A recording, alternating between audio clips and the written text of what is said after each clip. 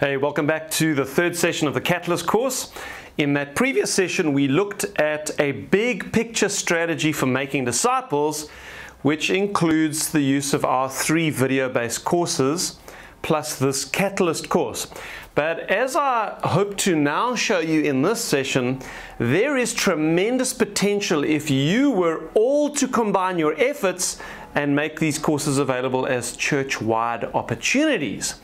And what I mean by that is for you as a church regularly to be running, so either centrally at the church or maybe in leaders' homes, all of the following. So first, you're going to regularly be running the Catalyst course so that people can continually be empowered in this way. Secondly, you're going to continually run the Can We Know God course. That's that pre-evangelism or evangelistic home-based Bible study. So that's constantly going to be running in the life of the church so that if someone has an unsaved friend that they want to invite to something, they know that there is a Can We Know God course or an Alpha course or something starting soon within the life of the church. Then thirdly, you're going to have evangelistic meetings regularly to which people can invite their friends and family, colleagues, etc.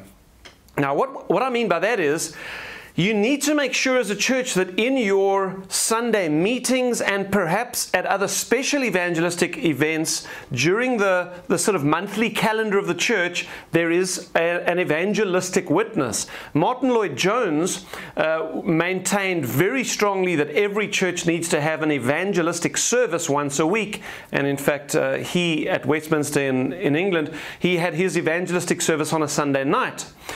Then fourthly, there's this discipleship kind of ministry block of events, and I think this block of events needs to run regularly within the life of the church. Now that's a combination of the 5 Foundations course, and again that can be either church-based or home-based. That immediately then is followed by baptisms, where people are also prayed for to receive the Holy Spirit, and then that is followed by the God-breathed and profitable course, which is that 10-week home-based Bible study. Okay, so if those events are being run centrally by the church and the church makes sure that there is a constant cycle of those events happening, that then empowers Christian, as he's trying to make a disciple of Joe, to be able to plug into things that are happening at the church. So let's take Christian and Joe as an example here. Instead of inviting Joe to do the Can We Know God course just with him, so just the 2 of them doing it together, Christian now knows that in a couple of weeks' time, the church is hosting a Can We Know God course. And that might be in someone else's home or it might be at the church building, but Christian decides, okay, what he's going to do is he's going to plug into that event and bring Joe with him.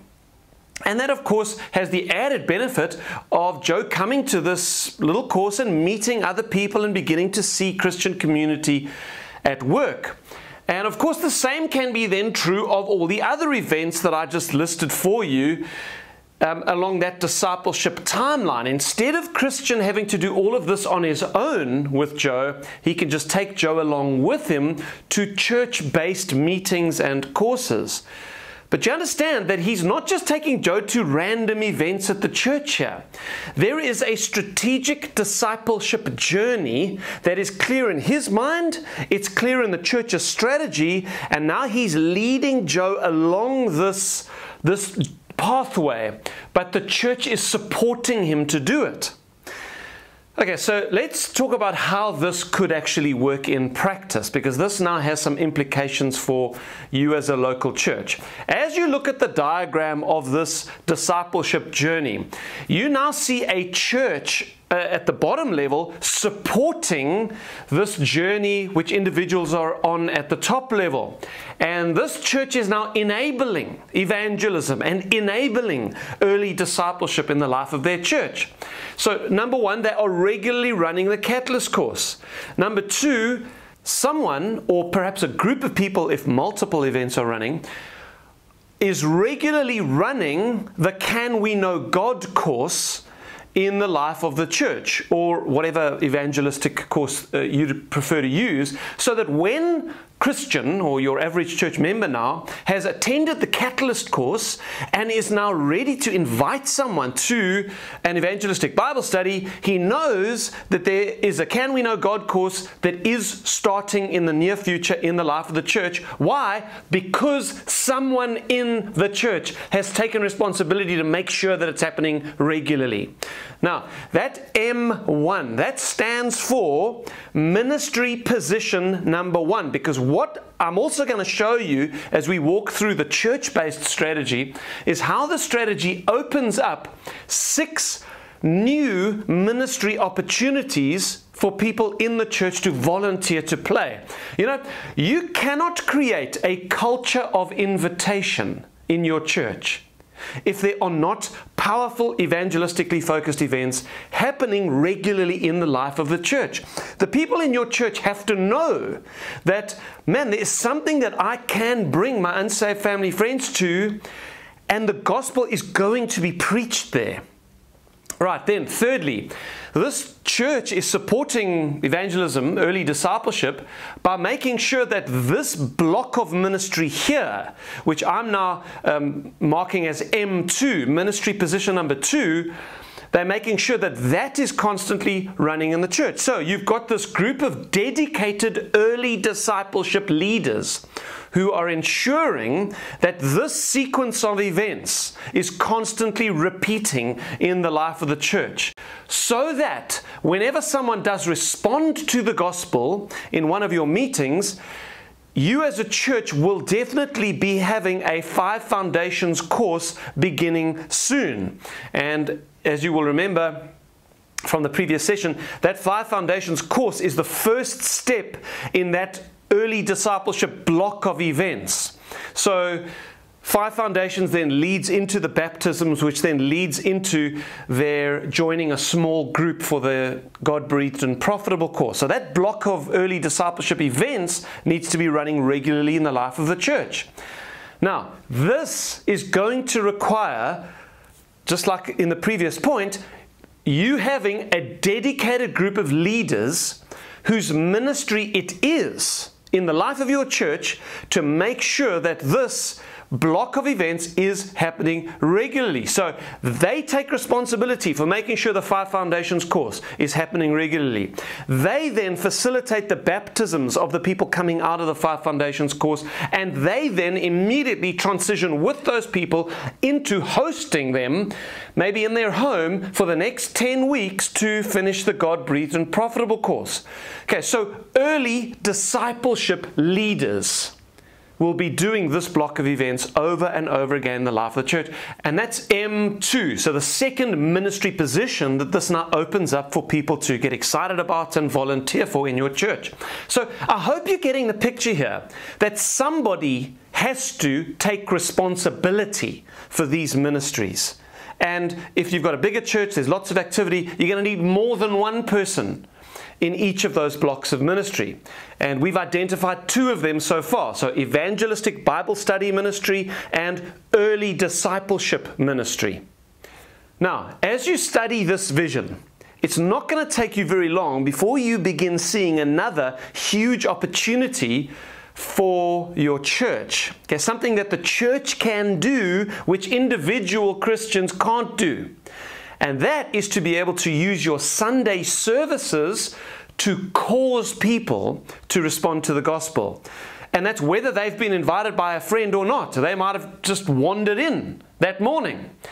Now you have an opportunity as a church in your weekly meetings to make this lightning bolt happen. And if you are preaching evangelistically, especially if you have an evangelism service on a Sunday, and if your altar call strategy is effective, you can then use your Sundays and other dedicated evangelistic services to feed this block of events here, this early discipleship block of events. Now, I don't want to labor the point here, but I just want to make sure that I'm communicating clearly. What I would love to see happening in the life of your church is that every Sunday there is some kind of call to salvation made, and that however you choose to handle it, it does effectively shepherd people who are responding into the 5 Foundations course, which, because you've got someone leading it, is going to be starting soon in the life of your church at any point during the year. And then at the end of the 5 Foundations course, you know that a bunch of them are going to commit themselves to being baptized as Christians. And then you know that those people are going to get straight into a 10-week small group to complete the God-breathed and profitable course. It's incredibly exciting as an evangelist when you stand up and you preach to a crowd, knowing when I give my altar call today, these people are going to be well shepherded and discipled from the moment they respond to my gospel, as opposed to I go somewhere, I preach, I give an altar call, and then we pray the sinner's prayer, and I don't know what's going to happen with them afterwards. This is a far more faithful way of setting up your evangelism within a local church, because it is looking at the big picture of making disciples of these people. Now, if you want that vision to become a reality in your church meetings, then there is another ministry team that you are going to need to set up. So if you don't have this already, I'm going to strongly suggest that you need to establish an altar counseling team. An altar counseling team. So what is that? Well, this is a team of people whom you have trained for this role, and they serve on a roster probably, so that at every single meeting there is a group of them waiting to come alongside those who respond to the gospel, and who will then follow up with those people the next day. They will introduce them to one of the early discipleship leaders, and they will make sure that they get plugged into a 5 Foundations class. Now that altar counseling team role then opens up M3, so the third ministry role within the life of your church, which members can volunteer for. Now, if I am coming to do a series of evangelistic meetings for your church in the future, or one of our evangelists, okay, so if this Catalyst course that you're busy doing is part of a bigger project that we're working on with you as a church, then one of the things we will do is we will train your altar counseling team. Now, in the pack that you got when you came into the Catalyst course, you will find a little booklet in there called Your Decision to Follow Jesus as Lord. Now, this little booklet is what we get your altar counselors to use when they sit with someone who has just responded to the gospel. It is an unbelievable little resource which goes through some of the basics of the gospel with them again and sets up the next step, which is they're joining a 5 Foundations class. So we're going to help you with that as a resource. So you're going to need an altar counseling team. Now that's a third new ministry position that we've kind of created through the strategy with which people in your church can get excited and volunteer for them. And I want to encourage you, this is one of the secrets of building a vibrant, successful church. You've got to get people involved. You've got to get your members serving. You've got to give them opportunities to exercise their gifts. You know, this is the priesthood of all believers. And if you've followed me so far, you'll understand how our whole strategy opens up this whole new list of ministry opportunities for people in your church. Every church member has a role to play in making disciples. Everyone gets to build up the church. So, because at the end of this course you are going to fill in a volunteer form to get involved in one of these ministries, what I want to do now is I want to just recap what role or roles you can play in all this, and then there's 3 more to the 3 we've already listed that I'm going to add to the list. So first, you may want to volunteer to be an evangelistic Bible study small group leader. Okay, so you would dedicate yourself to running regularly the Can We Know God course within the life of the church, or Alpha, or whatever you choose to use. And you would do that either in your own home or as a group leader around the tables if you do it centrally at your church building.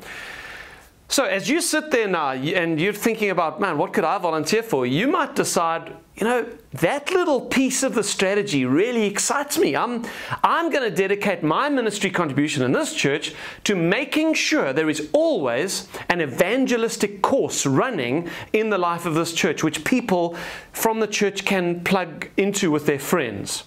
And of course, as a church, you would need to then make sure that those courses are publicized effectively to the church. So as the church, you're supporting the people who take up this ministry so that everyone in the church always knows what's happening with the evangelistic Bible studies and they can register easily to bring their friends. And of course, depending on the size of your church, you would have to decide how frequently you could run those courses. Right, then second, you may want to volunteer to serve on the altar counseling team for your Sunday meetings and then for other evangelistic events that the church puts on. And this is a fantastic ministry. Both my wife and I have served on altar counseling teams, and I tell you, it is exciting, particularly if you've got either an evangelistic gifting or a pastoral gifting, to be able to sit with someone, come alongside someone who has just responded to the gospel. It puts you in an amazing space with these people. You sit down with them, you ask them why they've responded, what's going through their heart, what are they feeling, do they understand the gospel, and then you pray with them. And then obviously the main job of the altar counselor in our strategy is to make sure that these people take the next step and immediately commit to attending a 5 Foundations course. And that, of course, will require that you follow up with them probably the next day. So you're acting a bit like a midwife. You are making sure that this baby gets properly delivered. And part of your responsibility as an altar counselor would be to get their contact details for follow-up the next day. So at the end of this course, maybe that's the ministry position that you'd like to volunteer for, the altar counseling team. Then, of course, the third ministry position that we've already listed is you might want to volunteer to be responsible for that block of early discipleship events. So you want to commit to running the 5 Foundations course. You want to facilitate the baptisms then afterwards, and then immediately host those people in the 10-week God-breathed and profitable course. And that is an exciting ministry if you've got kind of like a teaching gift or a very strong pastoral teaching kind of heart, because that's the ministry of picking people up after they have responded to the gospel and now playing that all-important role of continued early discipleship in their lives. And that is a crucial role in our strategy, because it's these leaders who really do play the most influential, well, evangelistic, surprisingly enough, and pastoral role for the people who are responding to the gospel in some way in your meetings. So maybe that's the ministry that you'd like to volunteer for. And of course, depending on how long you take to do the 5 Foundations course, because remember that course can be done over a weekend, it can be done in a single day, or it could be done over 5 weeks. Depending on how long you do to take that, if you then factor in their baptism afterwards, and then the 10 weeks for the God-breathed and profitable course, this is a sort of 3 to 4 month commitment with each group that you take on before you then will probably hand them off to a normal home group leader. And during that time, it's also going to be very important that you make time to meet with these people one-on-one, because discipleship is relational. Okay, so this early discipleship ministry really puts you on the cutting edge of bringing new Christians into the kingdom well, and maybe that's the kind of pastoral teaching type role that you'd really like to play. Okay, so that's what we've done so far. Now I'm going to add 3 more ministries that I think you can volunteer for, that this strategy opens up. If I or one of our evangelists are going to come and do a major outreach at your church in the future, as part of your preparation for those events, we insist that you have a dedicated prayer team. You must have a prayer campaign. And so maybe you want to be part of a team of intercessors. So this is a dedicated prayer team who meet at least on a weekly basis to pray specifically for revival, for the falling of the Spirit upon the church and upon the meetings, and of course for all of those upcoming events. Now that's M4 on your diagram, because that's ministry position number 4 that I think our strategy unlocks. Then the Catalyst course is going to need to be run regularly in the life of the church. Because even with people who are getting saved and discipled, like we said with Joe, we want them to be empowered to be witnesses themselves. So this course needs to be running regularly in the life of the church, and maybe that's the ministry that you'd like to volunteer for. Maybe you want to make sure that the Catalyst course is going to be running regularly in your church. So that's M5, and then finally, the last ministry position that I think this strategy opens up is for evangelists themselves. You know, the more moments that you can create in the life of your church where that lightning bolt can strike, the better. So let's say as elders, you can identify a couple of Ephesians 4 evangelists in your congregation. Why not support them and release them to have an impact with their gift? So what you could do, for example, is you might set up a monthly breakfast at a local restaurant, which you publicize well to the church. So you're supporting the events with your resources and maybe advertise them publicly or whatever. And then one of your evangelists is responsible for that breakfast. They will address the crowd, and obviously you would encourage your members to bring their friends to that event. And then you would then also need a couple of your altar counseling teams team members at that event to make sure that the discipleship track is picked up straight afterwards. So as you sit there, if you believe that you do have the gift of the evangelist, please indicate that on your volunteer form. And then of course your elders can go about the process of assessing that claim, which they are responsible to do before the Lord. And if they agree, then they can begin supporting you as an evangelist. Okay, that concludes this session, and maybe this is a video which you as an eldership team might want to watch more than once if it's still a bit unclear, because this strategy has huge potential for your church to bring far more of your members into an active role within the church's ministry life, which is tremendously excited. You know, many church leaders are frustrated by a lack of involvement from their church members. You know, there's just not enough people serving. Well, I'm suggesting to you that a great way to solve that problem is to open up a whole new list of ministry roles which people can get excited about and volunteer for, that see them playing an active role in making disciples. So this is not, you know, the tea making ministry or something like that. Not that that's not important, but you are helping people in their individual capacity now fulfill the Great Commission because you're making these roles available. And that is exactly what we as the Ephesians 4 ministry officers are meant to do, isn't it? We are meant to equip the saints for the work of the ministry. And I believe that implementing Barleyfield's strategy is an amazing way of doing that. Right, then, to all of you who are the regular church members, not the elders, who are watching this video, please be ready at the end of this course for that form that you are going to fill in to volunteer to play one of those 6 roles, if you want to.